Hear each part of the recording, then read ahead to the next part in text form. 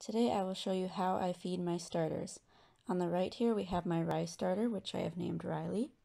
I feed it with whole grain rye flour, so as you can see it's quite thick and it has these very large bubbles and it doesn't really move around when you turn the glass.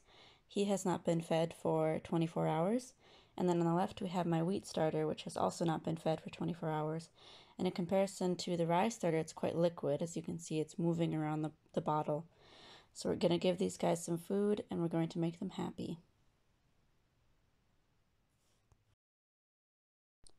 So something that's really important when you go to feed your starter is the percent hydration, and this is also important when you're making a dough. So oftentimes when you read about dough, you'll see like 80% hydration sourdough or 60% hydration dough. And a 80% hydration dough is not 80% water.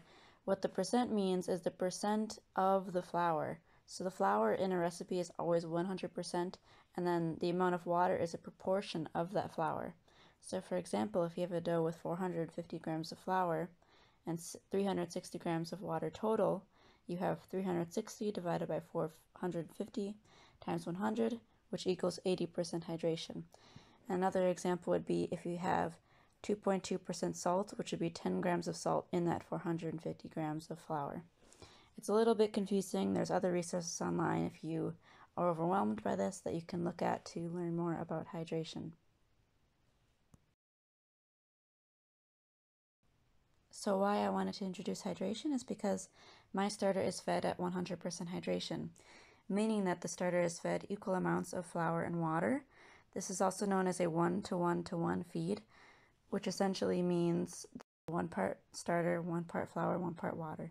An example of this would be you have 25 grams of starter and then you mix in 25 grams of flour as well as 25 grams of water to get that 1-to-1-to-1 ratio. So you don't always have to feed your starter at a 1-to-1-to-1 ratio. You can feed it at a higher ratio, for example, a 1-to-2-to-2 ratio, which would be, for example, 25 grams of starter, you feed it 50 grams of flour and 50 grams of water, which might be a ratio that I use if I'm making bread, because that bread will require 100 grams of starter and I want some left over in order to feed and keep the starter going. You can also feed higher, up to like 1-to-3-to-3 or 1-to-4-to-4, but I usually only do that if I plan to make a big batch of bread or something like that. But I don't want to overwhelm you with the math. For right now, you should just know that I'm going to be feeding both of my starters today with a 1-to-1-to-1 ratio. So let's feed this rye starter to begin with. We'll be feeding it some whole grain rye flour. So this is our rye starter from before, and here's me showing the flour that I'll be using to feed it. This is a locally milled flour, so it is whole grain rye flour. And I'm just showing the texture here. It's got some bran and some germ in it, but also some endosperm as well.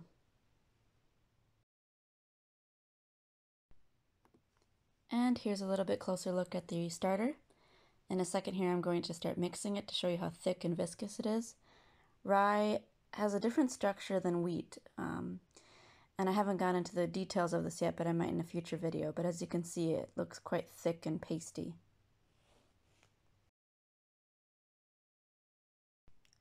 Alright, so let's feed the starter, which hasn't been fed for 24 hours.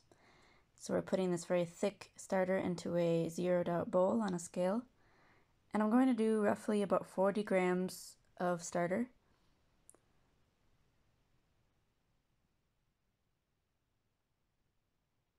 And it doesn't have to be perfectly exact. If you're a gram or two off, it's not the end of the world. So zero at the scale again. And then we'll start adding some of that whole grain rye flour, up to 40 grams.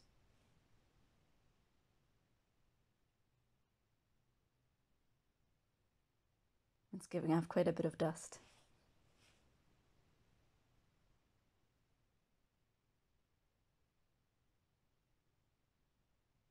Okay, there we go. And then we'll start adding the water. The water is the thing you want to be careful with because you can really overshoot the water and add way too much by accident, and then it's quite difficult to take out. And if you're worried about that, you can always add the water first and then add the other ingredients on top of it. Okay, so then after the water's added, we can start mixing it. A note that I want to make is that you don't have to use a separate bowl to mix your starter. What I'm going to do here is I'm going to transfer it into a clean jar after I'm done, but you can actually mix inside the jar as well. Like you can discard some of your starter and then you can mix inside of the jar, and then just make sure to scrape down the sides of the jar with a spatula when you're done, a rubber spatula. So as I'm mixing this, you can see it's quite thick. It was thick before and it's thick again. And it's not really getting stretchy, it's kind of just like a very thick paste. There's not much evidence of gluten formation here. A little bit, but not much.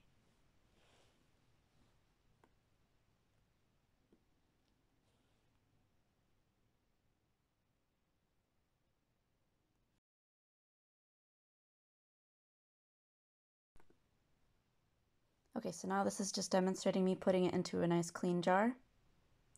It's really nice to use straight sided jars for feeding your starter and maintaining it, because it's really easy to scrape it in and out of these types of jars. And then I use a spoon to kind of smooth it out because it's so thick, it just takes a minute to do that. And then this is the surface of the starter. As I said before, it's quite pasty, quite thick. It doesn't necessarily have to be smooth on top.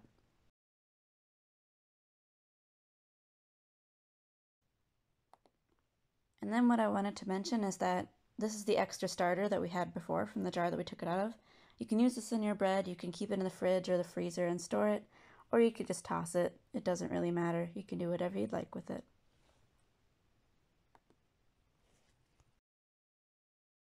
Okay, time to feed the wheat starter.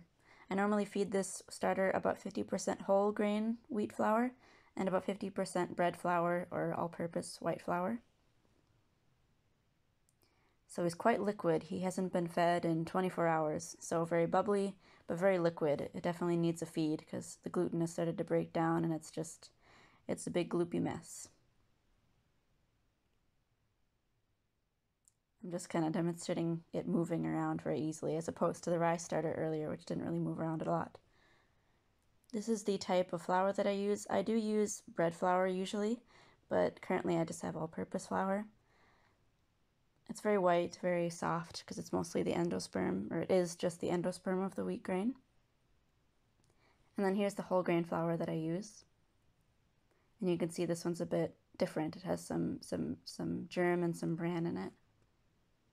And you can feed your wheat starter just all-purpose flour or just whole grain flour. A lot of people like to use just whole grain, but I don't know. I've always kind of preferred a mix of 50-50.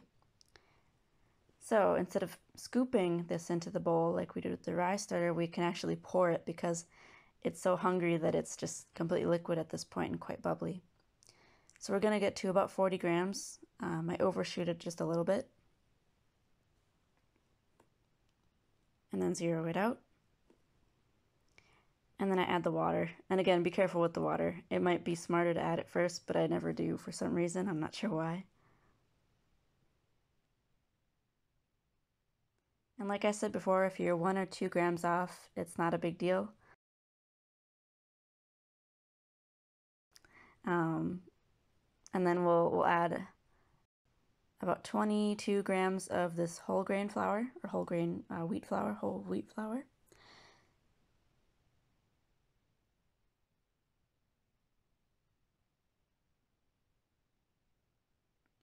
And then we'll do the other half as that white all-purpose flour. But you can, of course, do 100% of either of these flours instead of 50-50 mix. And just about there. So yeah, 1 or 2 grams off is not the end of the world. And now I'll show how it gets mixed together. And you'll see there's a bit of a difference between this one and the one before. It will get thick as opposed to how thin the starter was when we poured it into the bowl. And you can see it gets stretchy because the gluten's starting to form. And if you use only whole grain flour, it'll be even thicker, most likely.